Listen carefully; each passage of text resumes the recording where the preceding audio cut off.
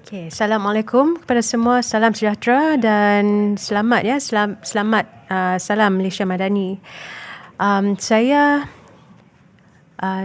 Bukit Bendera, Syerleena Abdul Rashid, dan juga di sini adalah Yang Berhormat Ipoh Timur, Yang Berhormat Howard Lee.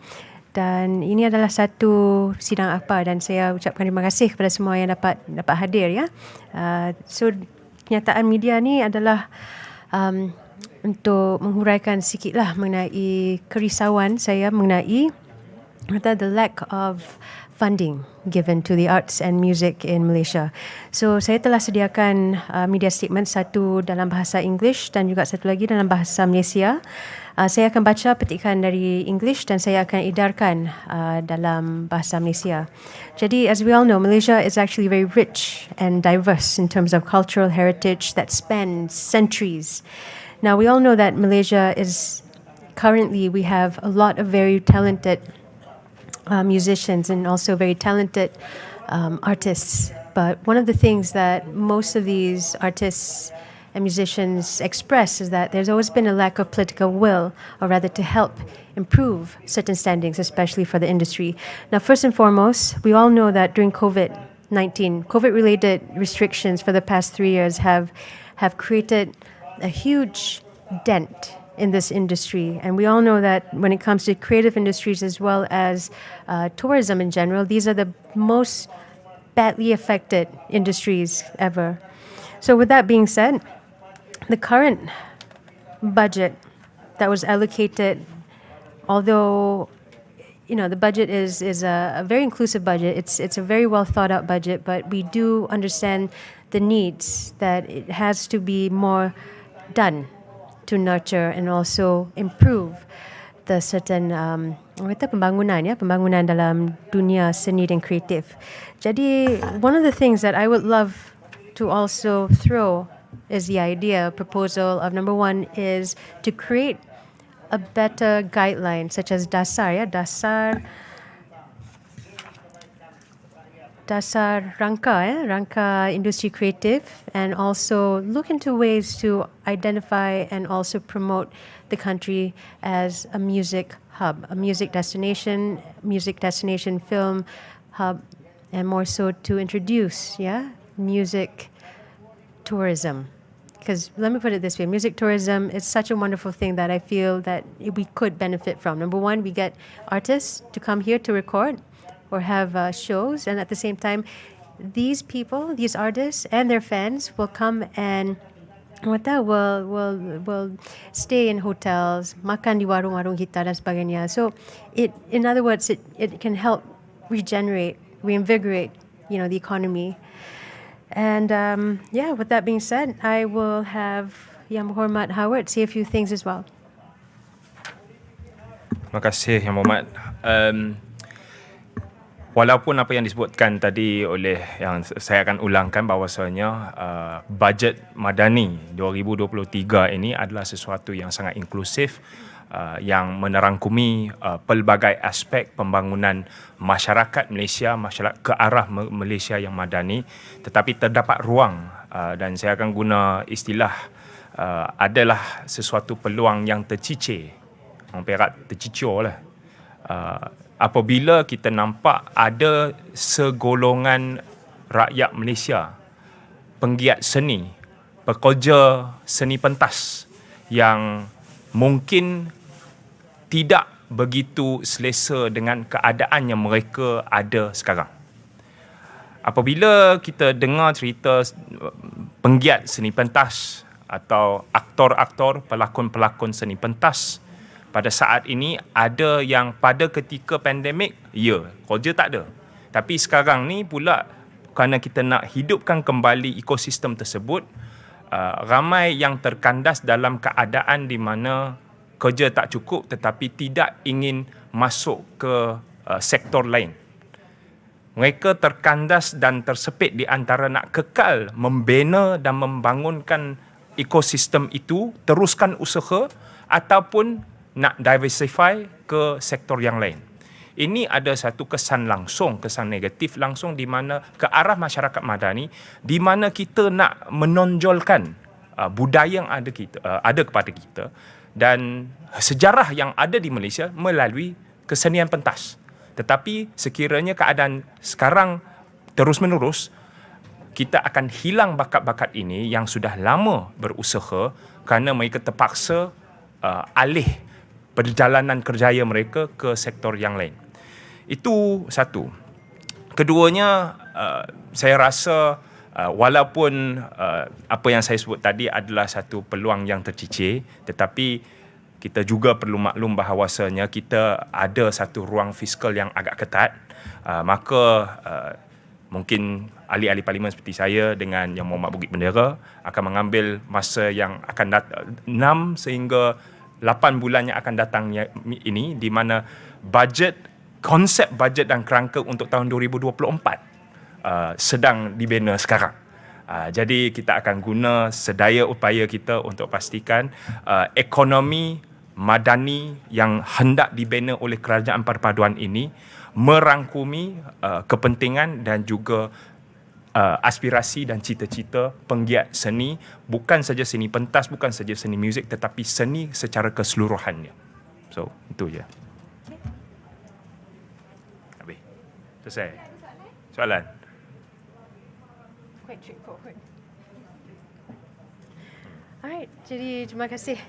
Actually, kalau ada satu statistik yang nak petik lah, 1.4 bilion lebih kurang telah diajukan ke arah pembangunan pelancongan, dan ada juga bajet tertentu yang telah diperuntukkan untuk menggalakkan perjalanan udara, tetapi tak nampak ada satu bajet yang konkret bagi membantu penggiat seni dan juga pekerja-pekerja kesenian. Dan dalam keadaan di mana kita nampaklah yang terkandas, yang tersepit, yang sangkut dengan tak ada kerja atau kerjanya kurang atau upahnya lebih kurang daripada dahulunya, saya rasa perlu peruntukkan sesuatu untuk membantu golongan ini demi negara dan demi seni. Dan juga saya nak tambah sikit ya. Jadi apa yang kita nak utamakan adalah satu seni ya, seni dan juga muzik ni adalah satu kerjaya yang sepatutnya diberi keutamaan. Dia sepatutnya kalau boleh ia bukannya satu kerja sambilan. It should not be a second or third job. It should be a career to which we can actually nurture. Dan juga pada masa sama tadi seperti mana yang Ibu Timur telah menyatakan, bajet tu sebenarnya dah ada diperuntukkan dalam pelancongan, tetapi persoalannya adalah itu pelancongan. Kemanakah perginya hak untuk membangunkan dunia seni dan juga muzik. Jadi itulah satu soalan. Tapi saya setuju di mana sekarang ni kita akan draft rangka kerja untuk ke masa depan. Jadi cara yang lebih baik saya rasa adalah untuk kita approach ataupun siapa-siapa penggiat seni, muzik dan sebagainya, kalau ada idea ke apa, silalah. You can message us, and also we want to hear feedback from these organizations and also the people, the stakeholders, for us to actually be able to formulate more robust plans for the future.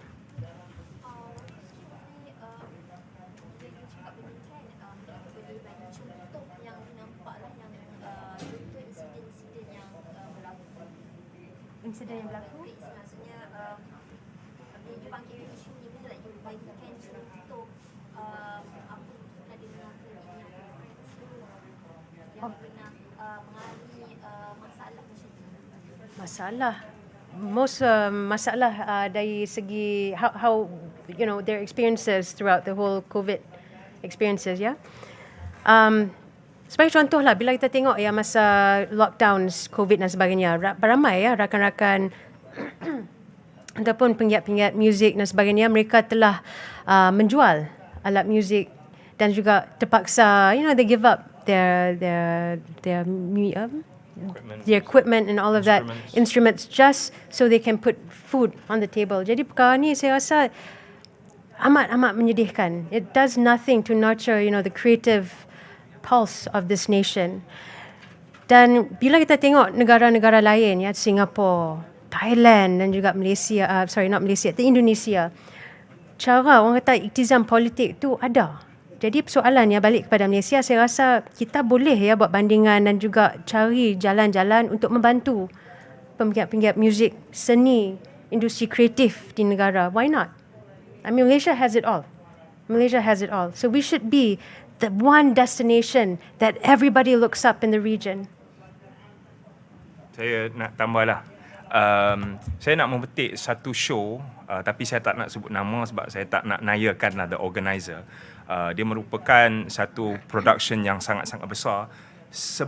Mungkin sebulan sebelum total lockdown yang pertama. Dan waktu itu ia melibatkan mungkin nak masukkan satu rombongan penari yang sangat besar daripada satu negara yang lain lah.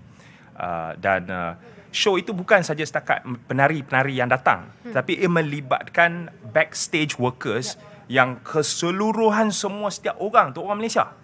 Tiba-tiba benda tu bila dia tercancel, kerja yang dah ada orang melabur untuk sewa equipment, beli equipment, tiba-tiba semua burn. So, golongan ini sekarang dalam dasar kerajaan sebenarnya tak ada sebarang inisiatif atau peruntukan untuk membantu golongan ini. Saya bukan kata kerajaan perlu menjadi insurance company lah untuk penggiat seni, tetapi implikasinya bukan sekadar orang yang dah melabur untuk equipment, tiba-tiba the entire industry dah tutup, tetapi golongan ini punya kepakaran. Golongan ini mempunyai kepakaran untuk membangunkan satu industri supaya ia menjadi lebih produktif untuk ekonomi negara. Tetapi peluangnya tercicir.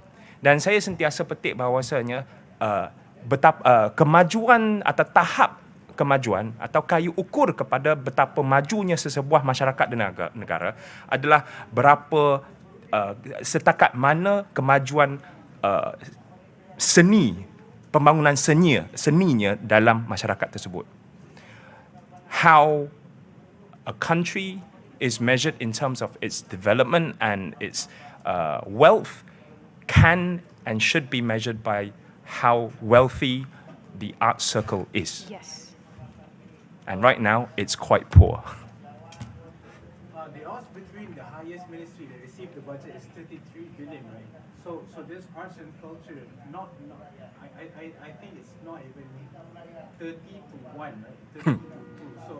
So does this reflect the new government's perspective on the significance of the arts and culture industry? I think...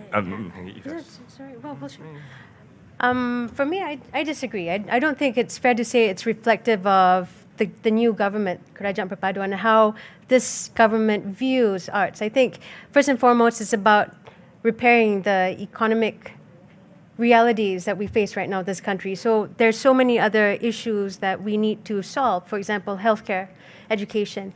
But with that being said, I mean, this is where we stand up here to make our voices heard as well, to show people and also share with people that we still care. It's still there. It's just that right now we need to formulate plans. Again, it's not top-down, but rather to have a more inclusive, something more sustainable.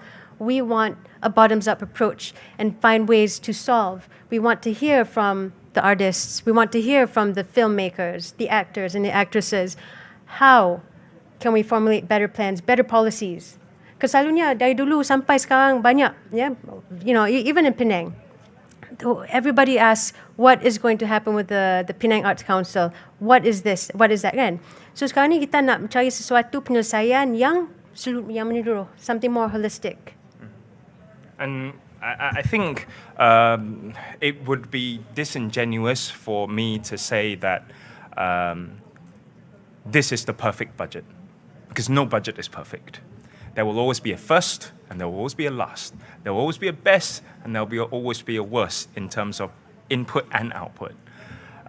What I see here, it will be oversimplistic for us to say that, this is just a negative position that this government want to take in arts and culture. No, you can't say that, because I think a budget is about being fiscally responsible, considering the tight fiscal space that we have for this year in this first budget of this new government. I think we must give ourselves as a nation and this government time. And of course, what Bukit Bendera has said is essentially us voicing out that the expertise is out there. The sentiment is thus, we are here to help and contribute our ideas, our efforts to make it better. And there is room for it to be better. And we are here to try to make it better together. Any more questions? I have one question. Sure. So last year, following the government formation, a lot of people in the arts industry have informed that they were contacted by MOTAC to give their feedback. So I just wanted to know, is there no progress at all from the stakeholder meetings with MOTAC and what you guys are doing? Are you guys working together with MOTAC, or is this an independent progress? We'll have to check with MOTAC about that. Well, we're speaking we're speaking in our capacity as members of parliament, backbenchers, who for all intents and purposes are not the government. I think definitely we may, or I'm yet to debate, so I may bring up your question to the House, and I look forward to hearing the response from the Minister, as much as you are. But also one thing I'd like to add. One thing, there's a lot of, while we were doing all these fact findings and so forth, there seems to be a void. When it comes to finding information, statistics, numbers, when it comes to the arts and music, macam tak ada. Memang susah sangat nak cari. Yeah. Apart from Yeah. what we came up with, we found something from Cendana. But again, this is based on, this was published in 2020. So for us to move forward, this is where we need information. So the information coming back to which department, which kementerian, is it MOTAC or KKD? Kita tak pasti lagi lah. And it's things as granular as content stratification, how many ballets are held, how many ballet shows are held, how many, I don't know, hip-hop shows are held, where in which state. Are they fully private, fully government, partially private and government? Are they from foreign players? Are they local artists? How are they funded? These granular data is essentially what we need to help develop the entire scene. Now, I mean, this is a strictly ideological question here. Now, we often think that, the best way to let an industry rise up or develop is to let the private players be totally free, unhinged from government intervention. But I think right now we're looking at the opposite situation. But we need the government to inject not just capital, but political will into help revive and rejuvenate a previously thriving and developing scene, because people have had to make choices. People have had to make choice of putting food on the table than to continue their love of arts. Now, we must not allow people to have to make the choice of just simply putting food on the table. The government has the responsibility to make arts the way, the modus in which they will put food on the table. Professionalizing the arts is the only way that we can broaden the tax collection base, broaden our economy, broaden consumption, broaden supply of content and arts to continue, well, development of the scene. Yeah. Any more questions? Can you share some suggested solutions that you're thinking of for the arts and creative industry? Sure. Creating policies, I mean, that's the best way forward, because when you have policies, then it's easier for everyone to follow.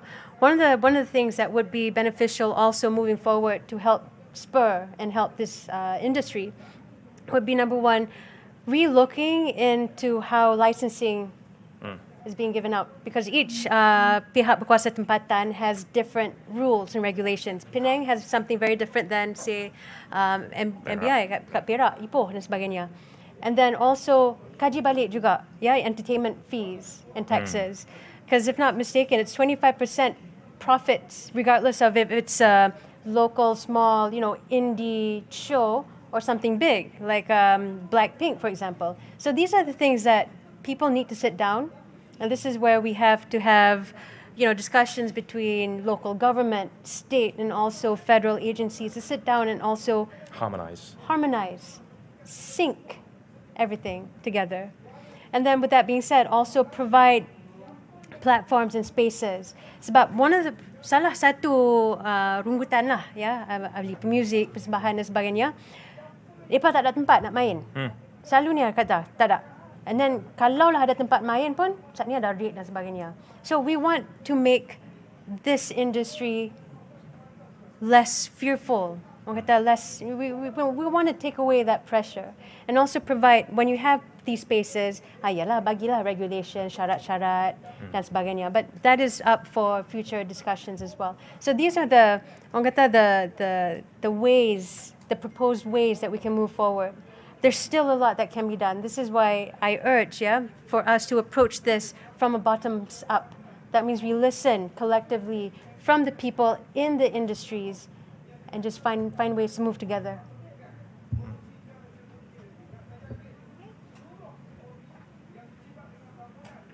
All right. Cool. All right. Done. Oh, thank you.